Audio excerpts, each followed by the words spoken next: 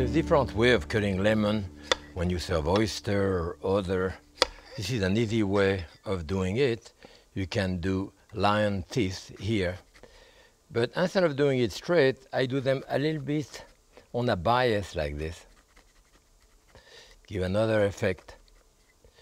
So you have to go all around.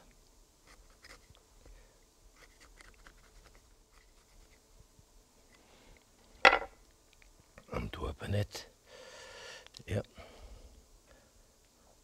So we'll have that kind of spiral effect that you have, which is more presentable. We put a little, maybe a little sprig of parsley here, like this.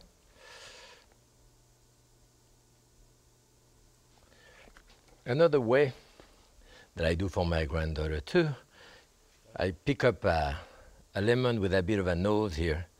So what we're going to do is carve it around a little bit here and on top to kind of create a little bit of a tail, because I'm doing a pig here. So this is the eye of the pig on each side.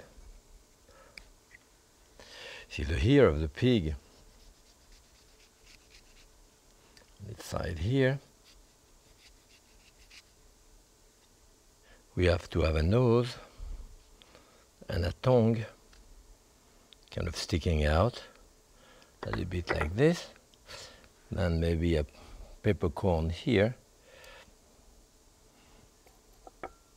and there.